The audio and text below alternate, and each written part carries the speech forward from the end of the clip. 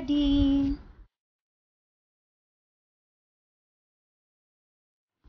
Alice.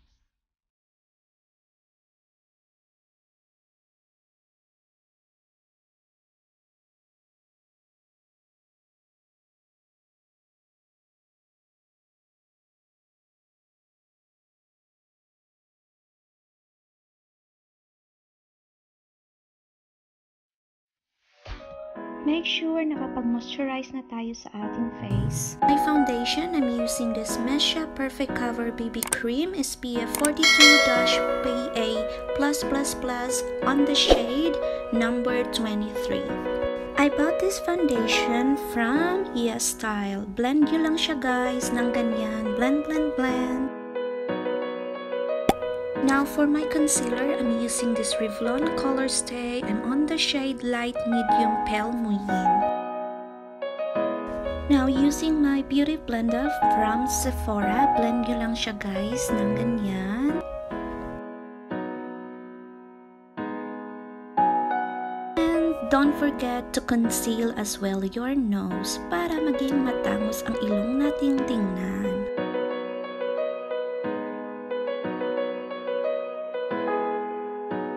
My loose powder, I'm using this W7 Banana Dream. Dahan-dahan ilagay ang product under your eyes. Know me guys, before tayo mag-apply ng eyeshadow, make sure naka-conceal ng ating eyelids with this Revlon Color Stay para talaga kakapit ang ating eyeshadow. My eyeshadow, I'm using this I'm Cube I'm Mimi. I bought this one from Yes Style. Look at that shade, so beautiful. Kuha tayo nitong shade na medyo may pagka-pink rosy. You can use your middle finger or you can use your eyeshadow blending brush. Do the same thing sa kabila guys. Now, it's time for us to blend this eyeshadow. I'm using my Pure Cosmetics blending brush.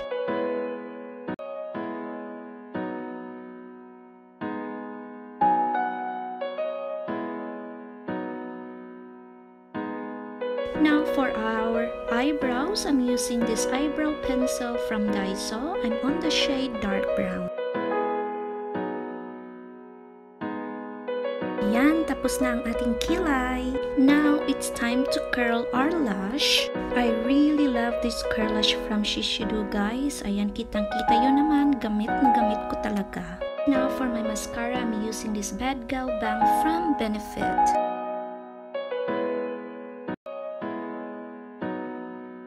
This mascara though, I really love it.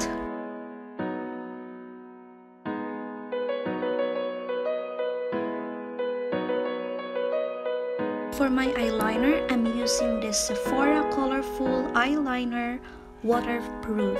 Follow your eyeline guys, John.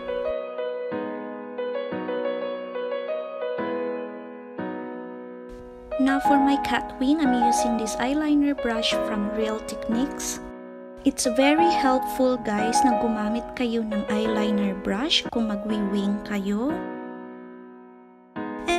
Do the same thing sa kabila.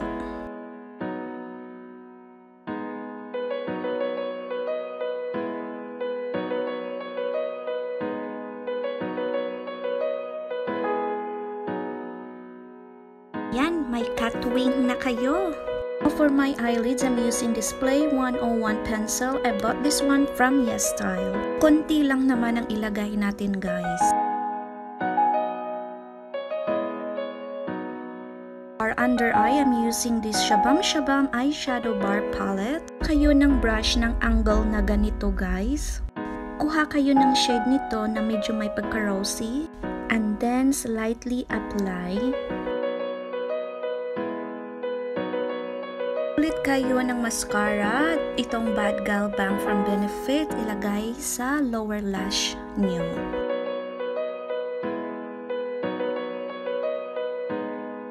Bronzer, I'm using this Tarte Amazonian Clay Waterproof Bronzer. Aim natin dito guys is very natural looking lang kasi ang mga Korean mahilig sila sa natural look. using your middle finger, ilagay ang bronzer sa ating nose line para maging matangos ang ilong nating tingnan. For our blush, I'm using this again. I'm Multicube, I'm Mimi. I bought this one from Yes Style. Anang brush and tap and apply. Smile! Nyo din dyan para maging drunk blush tayo. On sa ating highlighter, I'm using this Sephora Micro Smooth Highlighter. Using my Real Techniques brush.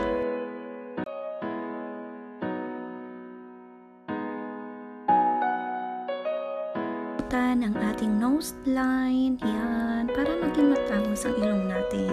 And your cupid bones. Our lipstick, I'm using this Dear Darling tint. Nyo lang siya using your middle finger. Ayan. Powder, I'm using this Maybelline New York New Matte Maker Mattifying Powder. Ulit kayo ni Shabam Eyeshadow Bar Palette. Kayo niya ng glitter. Yan. Kayo ng ganito na brush. Product. And then apply dyan sa ating outer eye area. For my setting spray, I'm using this Ultra 3 Soft Focus Makeup Setting Mist. Favorite part, spray. Kayo guys, meron ba kayong favorite part pag magma-makeup kayo? Go ahead and leave a comment down below. Now, good to go. Aurahan na!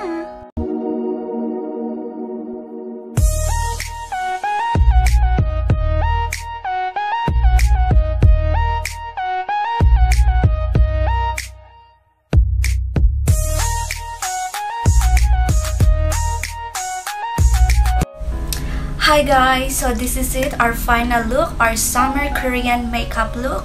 Sana nagustuhan nyo at sa mga mahilig sa mga Korean dyan, sana this look ay ma-apply nyo sa inyong sarili kasi alam ko na ang daming fans sa mga K-pop lovers o pa yan, mga K-pop dyan.